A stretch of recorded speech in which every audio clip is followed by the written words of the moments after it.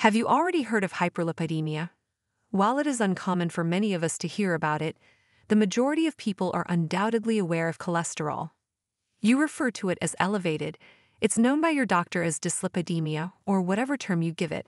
It's a prevalent condition. The word refers to several illnesses that cause your blood to have excess fats or lipids. Some of its causes are under your control, but not all of them. In the United States, an estimated 93 million people suffer from elevated cholesterol. Although it can be treated, hyperlipidemia is frequently a lifetime illness. You'll need to exercise frequently and keep an eye on what you consume. It may also be necessary for you to take a prescription drug. Because of our current lifestyle and the kinds of food we eat, hyperlipidemia is a prevalent condition. The following video will explain this. So, let's get started. There are various types of lipids in your body. The two primary forms of cholesterol that you've probably heard of are HDL and LDL cholesterol, sometimes referred to as good and bad cholesterol. The term HDL represents high-density lipoprotein. This kind travels through your bloodstream to your liver, where it is metabolized and employed, among other things, in the production of hormones and new cells. Unused cholesterol is removed by the liver. Insufficient HDL causes cholesterol to accumulate in the blood rather than be eliminated by the liver. Low-density lipoprotein, or bad cholesterol, is what LDL stands for. It makes your arteries clog up. Overindulgence may result in heart disease. Another kind of lipid is triglycerides. The most prevalent kind of fat in your body is this one. They generally originate from eating foods high in fat. Very low-density lipoprotein, or VLDL, is an additional kind. It is regarded as a bad cholesterol since high levels increase the risk of heart disease. In the United States, an estimated 93 million persons suffer from elevated cholesterol. Although it can be treated, hyperlipidemia is frequently a lifetime illness. You'll need to exercise frequently and keep an eye on what you consume. It may also be necessary for you to take a prescription drug. Reducing dangerous cholesterol levels is the aim. Your chance of heart disease, a heart attack, a stroke, and other issues can be decreased by doing this. Types of hyperlipidemia. Familial hypercholesterolemia is a kind of hyperlipidemia that is inherited. Due to a mutation in the gene responsible for removing cholesterol from the body, cholesterol accumulates on the walls of the arteries. Familial hypertriglyceridemia is an additional kind of hereditary hyperlipidemia. Triglyceride levels rise excessively because of it. Acquired hyperlipidemia might result from specific actions you take or don't take. In other cases, the illness may be brought on by medication or other health issues. For some, it comes from their parents. Hyperlipidemia diagnosis. Your doctor will schedule a test to measure your blood's levels of triglycerides and cholesterol to identify hyperlipidemia. Lipid panel, lipid test, lipoprotein panel, and lipid profile are some names for this test. Your lipid levels should be routinely checked by your physician. What your supplier will desire is a medical examination. Take a medical history. Measuring the amount of cholesterol in your blood in a lab. The medical history of your family. To determine your atherosclerotic cardiovascular disease, ASCVD, risk score for the next 10 years. A lipid panel, a blood test. Why does hyperlipidemia increase? Your diet.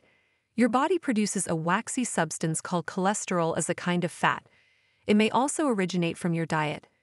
Foods that contain trans fat, saturated fat, and cholesterol can increase blood cholesterol levels. 2. The quality of your lifestyle. Hyperlipidemia may also be caused by your lifestyle choices. You run a greater risk if smoking, consume excessive amounts of alcohol, being overweight, insufficient physical activity, feel pressured. 3. Medical conditions. Some health issues affect your cholesterol levels. They include diabetes, liver disease, problems with your pancreas, multiple myeloma, polycystic ovary syndrome, PCOS, hypothyroidism, lupus, kidney disease, sleep apnea, HIV, primary biliary cholangitis, and a problem with your gallbladder. 4. Types of medication.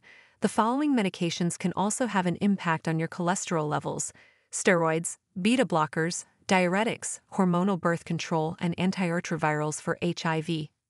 Hyperlipidemia can run in families. The disease can cause extremely high cholesterol in those who inherit it. Even in their youth, their risk of suffering a heart attack is significantly higher.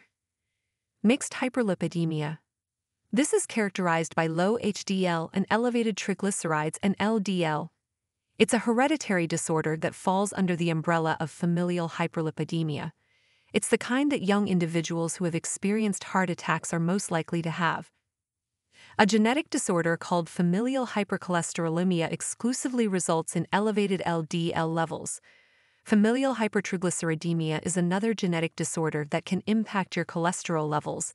This is caused by an excess of VLDL being produced by your body. You will consequently have elevated triglyceride and VLDL levels. Before we continue, if you're enjoying this video, don't forget to hit that like button and subscribe to the channel. It really helps us and lets us know what kind of content you want to see more of. Hyperlipidemia symptoms. Most people are initially unaware that they have the condition. The only way to determine if you have it is through a blood test. Although you cannot feel it, you might eventually discover its consequences. Triglycerides and other fats, including cholesterol, can accumulate within your arteries. As a result, blood passes through the blood vessels more slowly and with greater difficulty. Your blood pressure can rise. Hyperlipidemia complications. After we mentioned the problems that may be associated with hyperlipidemia, you should take care of it. May lead to fatal complications if you neglect it. Heart disease. The most prevalent type of heart disease in the United States is coronary artery disease. It is more difficult for your heart to get the blood it needs to function properly when your arteries are clogged. A heart attack or heart failure may result from that. It could go unnoticed until you experience angina, chest discomfort, or other heart attack symptoms. Stroke. When you have a stroke, the clot travels through your body and blocks blood flow to part of your brain. Accumulation of fats.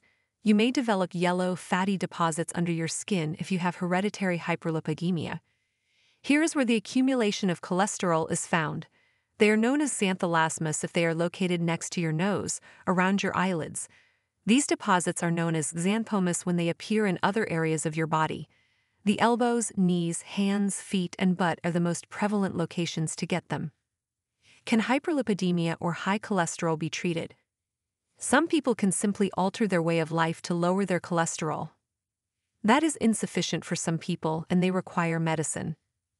Among the things you can accomplish are working out, stop smoking, obtaining a minimum of 7 hours of sleep per night, managing your stress levels effectively, consuming healthier food, reducing the amount of alcohol you consume, reaching a healthy weight by dropping a few pounds. But occasionally, altering your lifestyle alone won't cut it, and you'll need to take medication. Statins are a class of medication that lowers blood levels of bad cholesterol. If you have any of the following conditions, your doctor may prescribe a different medication. You cannot take a statin, you require additional medication in addition to a statin. Or you have familial hypercholesterolemia, a genetic condition that causes abnormally high levels of low-density lipoprotein, LDL, cholesterol. Inhibitors of cholesterol absorption.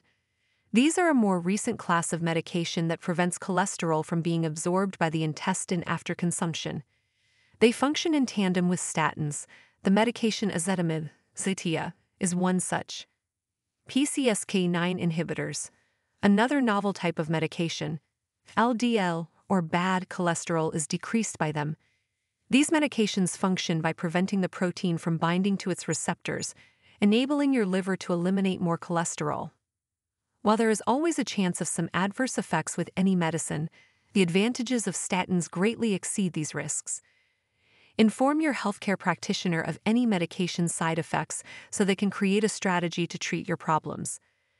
Atherosclerosis can build up inside blood arteries caused by hyperlipidemia or excessive cholesterol, increasing your risk of a heart attack or stroke. The good news is that you can take steps to lower your risk of stroke and heart attack. Increasing your physical activity and eating a better diet are only 2 strategies to lower your cholesterol. Complying with your physician's prescriptions has an impact as well. Share with us your experiences and opinions in the comments below. Thanks for watching.